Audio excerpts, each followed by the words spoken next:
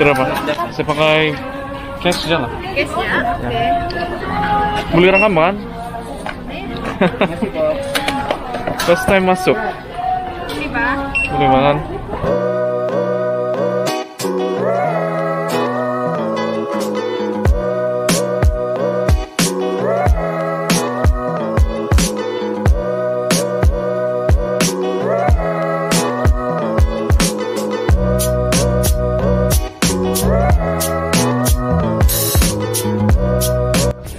Hari ini kita mau pergi survey baru.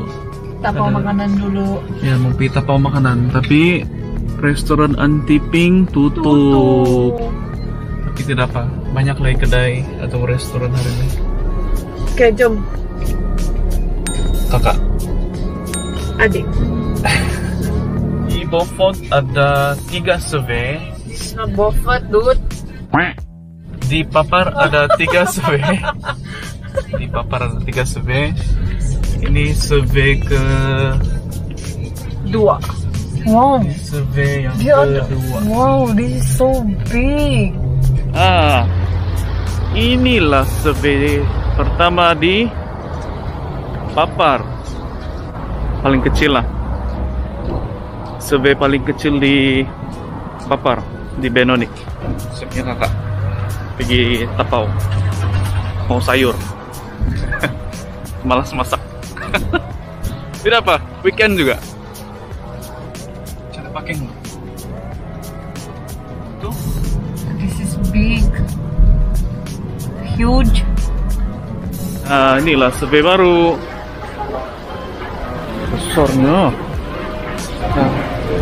Scanning.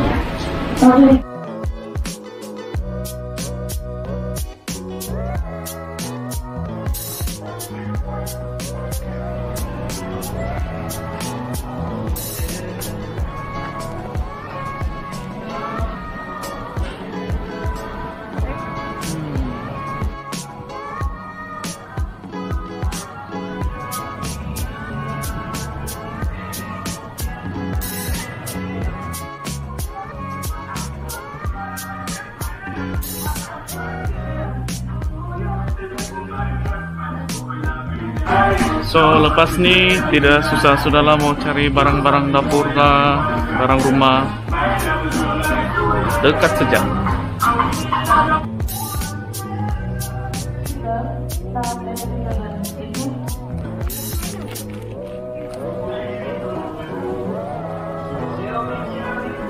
Stesen timbang. This rice. It's a Korean dish. Oh, okay. 10 ringgit. Yeah. Wow, beli tiger aja lah.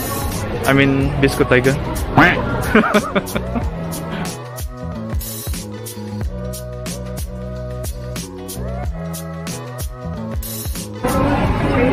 Wow. Uy, mainan. Mainan dulu. Oh. Shannon. Ya, mantap Shannon. Wah. Apa?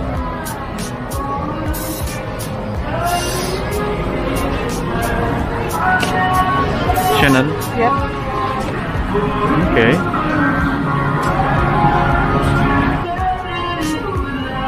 Barangan kereta pun ada, barangan memancing, bench. Oh, ada beza harga juga for member and non-members price. Okay.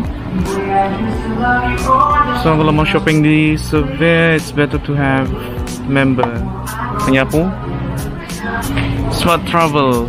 Tapi bila mau travel, oh,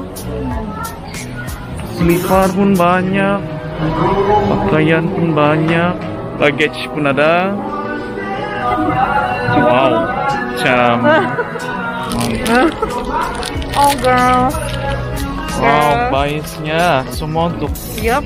untuk Only satu one. ya. Yup. Oh, inilah Mama Denny. Jadi aku pegang semua. Yeah. Setengah hari sudah, lapar sudah orang. Well. Oh my goodness. Berapa? Saya pakai cash aja lah. Cash ya? Oke. Boleh rekaman?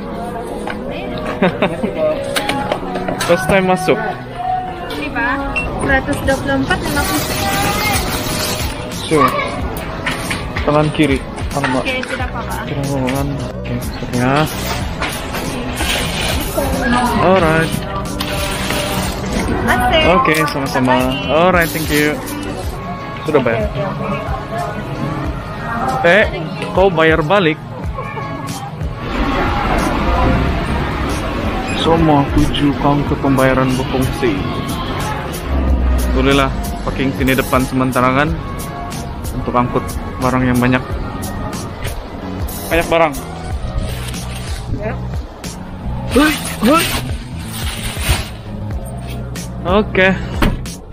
Dia mau bincang isu tanggung jawab seorang anak. My pupils, cikgu selalu cakap, pasti belajar bagus-bagus, baru dapat kerja bagus, barulah dapat beli barang dapur untuk kamu punya family, especially your mom and your dad. So, kalau tidak kerja, susah, bukan tidak boleh, tapi susah mau berbelanja sebab tidak ada duit. So, first step is belajarlah bagus-bagus di sekolah. Sudah dapat kerja, jangan lupa ibu bapak. Sudah banyak duit, mesti ingat untuk jaga family. And plus, this is a tips from a chemistry teacher. Boleh kah? Boleh? To study hard, it's very important to do more exercise. The more exercises you do, the more you memorize. Betul kah Cikgu Yanson? Betul. Mesti mau practice. The more you practice, the more things that you can understand. And if you read is not enough.